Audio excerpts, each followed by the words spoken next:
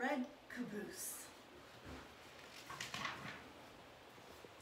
The little red caboose always comes last.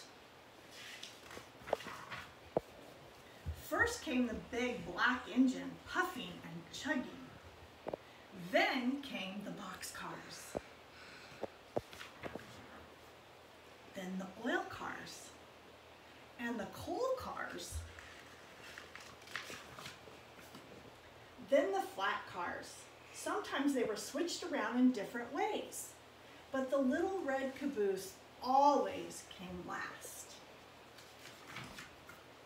Boys and girls waved at the big black engine. They listened to the boxcars and the oil cars and the coal cars and the flat cars and the clickety-clack. But by the time the little red caboose came along, the boys and girls were turning away because the little red caboose always came last. Oh, smoke, said the little red caboose. I wish I were a flat car or a coal car or an oil car or a box car, so boys and girls would wave at me. How I wish I were a big black engine puffing and chugging up at the front of the train, but I'm just a little old red caboose. Nobody cares for me. One day, the train started up a mountain. Up went the black engine. Up went the boxcars. Up went the oil cars. Up went the coal cars.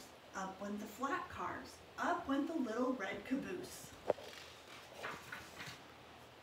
Hang on tight, little caboose, called the flat car. This is a long, tall mountain, and you are the last car on the train. Don't I know it, sighed the little red caboose. Poor me. The train went slower and slower and slower. Soon it was hardly moving. It looked as if that train could not get up the mountain. Look out, little caboose, called the flat car. The train is starting to slip back down the long, tall mountain. Not if I can help it, said the little red caboose. And he slammed on his brakes, and he held tight to the track, and he kept that train from sliding down the mountain. Then bump, the little red caboose felt something push him from behind. It was two black engines. They pushed the train up to the top of the mountain. We couldn't have done it, said the big black engines, if it had not been for the little red caboose.